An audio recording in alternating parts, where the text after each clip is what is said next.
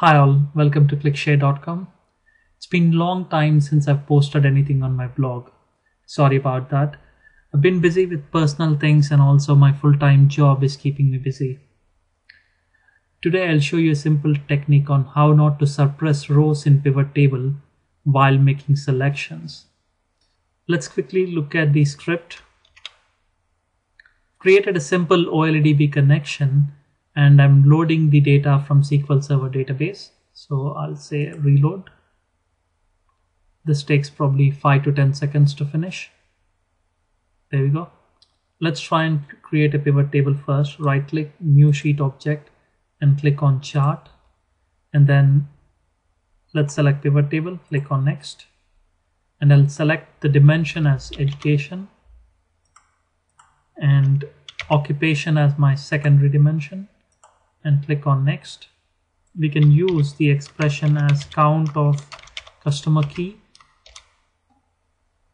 which is a unique field, and let's click on OK. Now if I expand all, I'll see the education as my primary dimension and occupation as secondary dimension. Here we're seeing the count of the customers.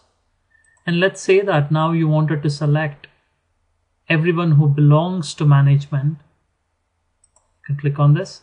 So what's happening here is it's actually suppressing the rows to management, which is fine. But in some cases, you don't want to suppress the rows. You wanted to see all the occupations, but you wanted to reduce the numbers in terms of expressions. What I mean by that is, let's say in some cases, you don't want to suppress the occupation. And once you select management, you still wanted to see everything in occupation. How would you do that? All you need to do that is you need to add a set expression.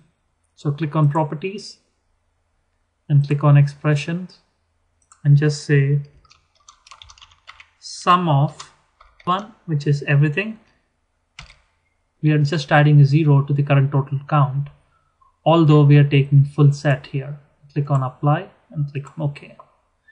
Now, one more step you need to do is let's click on properties, go back and say presentation, uncheck this option, suppress 0 values. You can leave this checked and now click on OK. Now, if you click on management, if you see the management numbers are reducing, but you will still see zeros because you will see the full occupations. So this is a simple technique. You may need it or you may not need it, but if you need it, all you need to do is you need to add the set expression with 1 and you need to uncheck the options of suppress zeros from the chart properties. I hope this makes sense and hopefully you can use this technique in your application. Feel free to leave a comment or ask a question. Also, I would encourage you to participate in ClickView question of the day, where I ask ClickView questions and you can answer them to gauge your knowledge. It's fun and it's instant. Thank you for watching this video. Have a good day. Cheers.